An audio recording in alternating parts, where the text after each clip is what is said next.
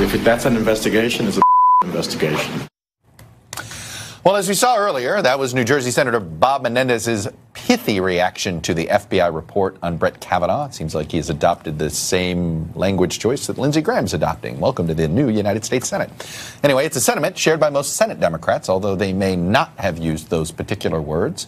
It's a sentiment also shared by Christine Blasey Ford's legal team, which was furious that the woman whose accusations led to that investigation wasn't even interviewed as part of it.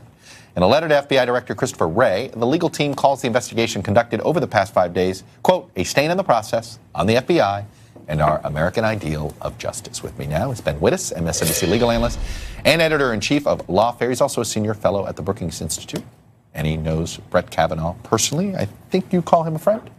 Well, do you think he's still a friend now? I do, but I mean, after what I wrote this week, I wouldn't be surprised if he doesn't consider it that way. So, would you have written that piece? You wrote a piece in The Atlantic that basically, I know Brett Kavanaugh, you sort of regret, you publicly write that you sort of regret that you have come to this conclusion.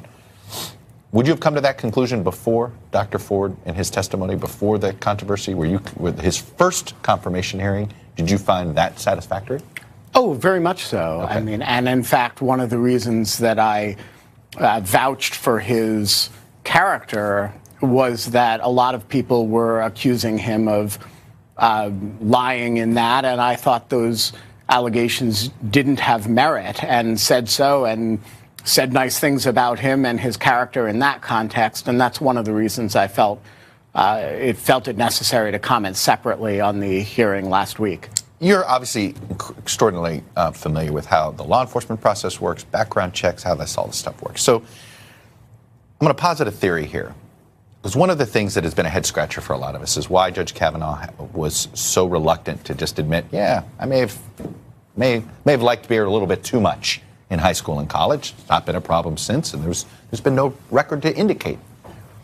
But walk me through the background check system. You know, they kept saying he'd been through 6 of these. How specific when it comes to questions about alcohol and questions about if heavy drinking does it get? Is it possible he was worried about looking like he was contradicting a previous background check, which of course would have led to lying to the FBI?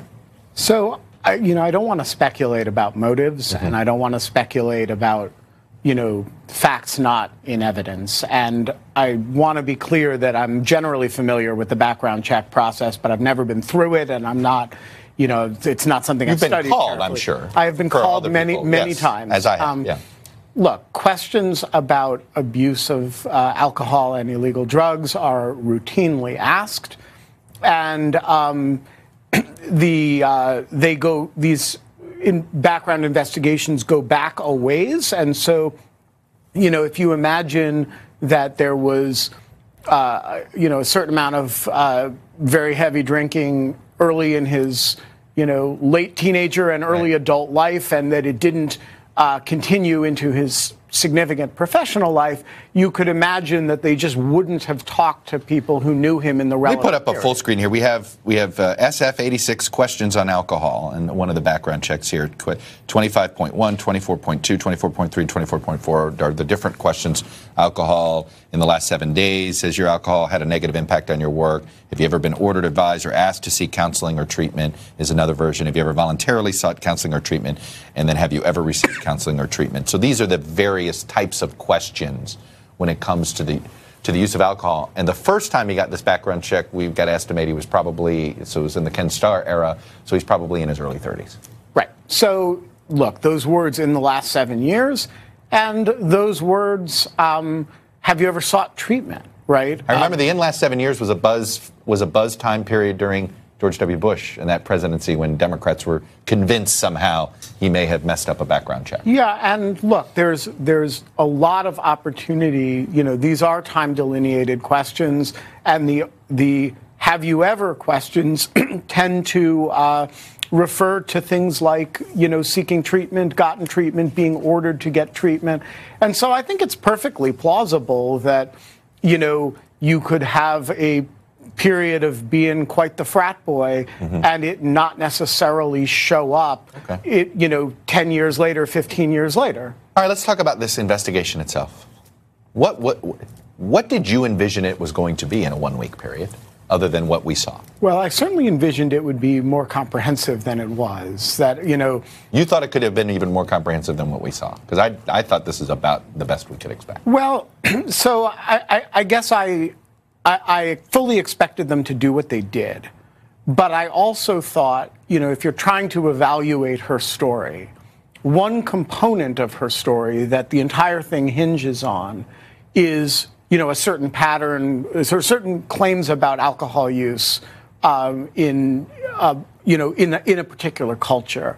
And they do not seem to have evaluated that claim, which strikes me as an important background. Do you think that is important here? I mean, her claim is a very specific incident and a very specific time period.